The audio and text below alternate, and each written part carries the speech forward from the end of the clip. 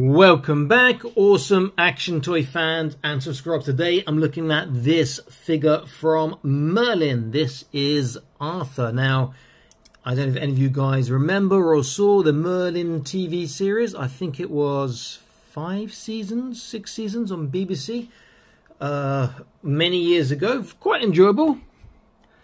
So here's the figure. It looks pretty cool. Nice fantasy figure. Shoulders go outwards. You've got bicep bend. The legs look like T-bar articulation possibly, but he's got this great helmet that goes over his head, and the head looks like it is removable. So there's options there, and he comes with a shield and a decent sword.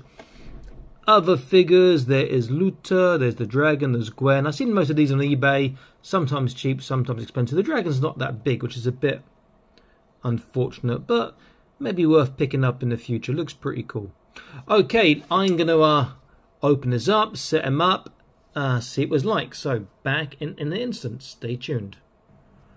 Okay, here he is set up. Now, if you like this sort of content, please consider joining the Patreon, link in the top right of your screen. Now, first impressions. Some things are good, some things are really atrocious. Now, he's posed with this Simba skeleton here, which is one of my favourite fantasy skeletons. I've got 5 or 6, another 3 coming I found the other day, so I'm happy about that. And you see he is bigger. Now what's good, the shoulders are pretty good. The shoulders go out, it's got a bicep bend there to articulation. I'm not quite 90 degrees. The helmet goes on, which is fantastic. He can look left and right. There is no real up and down. His head is just a ball, so you can swap that around with other figures quite easily, and with the helmet, which is quite pliable, bendy, so it could fit on other figures too. Pretty decent on that. There's wrist. There is anything on the wrist? Is that just my imagination? Yeah, wrist turn, but nothing else. Waist turns. Now, what's really crap is there is no hip articulation. Now, that is really crap. It's also really kind of strange. Why is it strange? Because he's got a knee bend. Well, he's not going to sit down at anything. He can only not even kneel down. Doesn't go far enough. Now, where or what might be redeemed? Let's have a look. Ugh.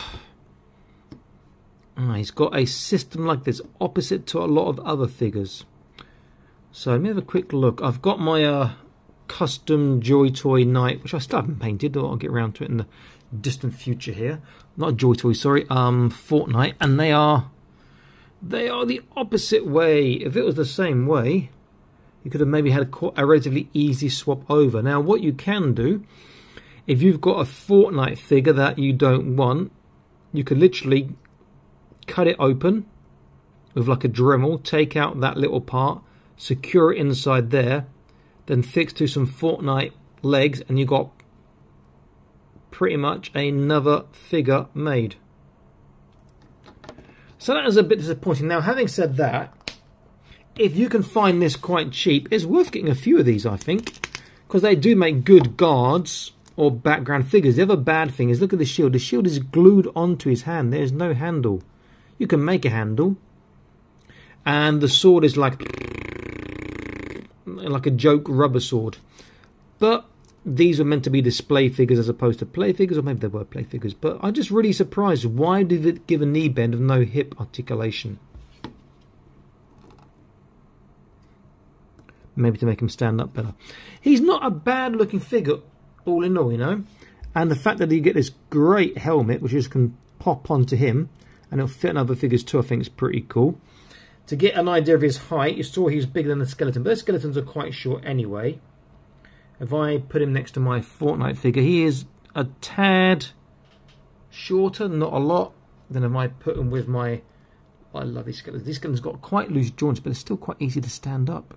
And I've got such great articulation and posability. Let's get his foot there. I think they're awesome. So he is a bit disappointing. I'm a bit disappointed, but there are...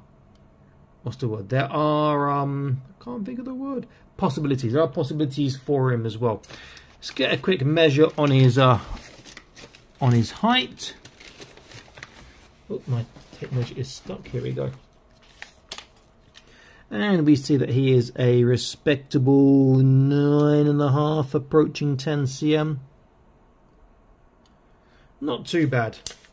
He's shorter than some figures and bigger than others, but he does look pretty cool. And if you add in my sort of Narnia little dwarf here, which I use as a gnome, you get a nice sort of fantasy selection of figures there, which is great for your 1/18 scale fantasy dios and collections and whatnot. Decent enough, but disappointing with that no hip articulation, not even a T-bar. And it's not the sort of thing that you're going to want to customize, I mean as in cut and add. Too much hassle. The way I would suggest is, like I said earlier, just to attach the body to a different set of legs. But other than that, I think he's pretty decent. The helmet is great. The sword floppy but looks good. The shield needs a handle for news other figures, but the upper body is pretty decent. Okay, this is Awesome Action Toys signing out, saying please like, share, subscribe. Check out my other content on this channel. There's over 1,000 videos. And again, please do check out the Patreon and consider supporting us there. And I will see you in the next video. Stay happy, keep collecting. Bye-bye.